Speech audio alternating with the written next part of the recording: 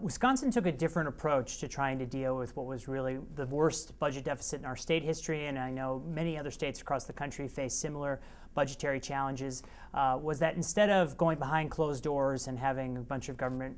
employees trying to come up with solutions to a difficult Medicaid budget challenge and a difficult state budget challenge, Governor Doyle decided to engage stakeholders in ways we'd never engaged them before. 98% of Wisconsin residents have access to health care, which is a fact that we're very proud of, and we've worked very hard the past 4 or 5 years at Governor Doyle's direction to try to find creative ways within budget limits to extend access to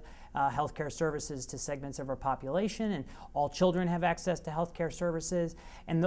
when we face this most difficult budget circumstance recently, we wanted to protect those gains. We wanted to make sure that we did not balance the state budget on the backs of poor children or the backs of poor adults and poor parents who we'd fought so hard to get insurance access to.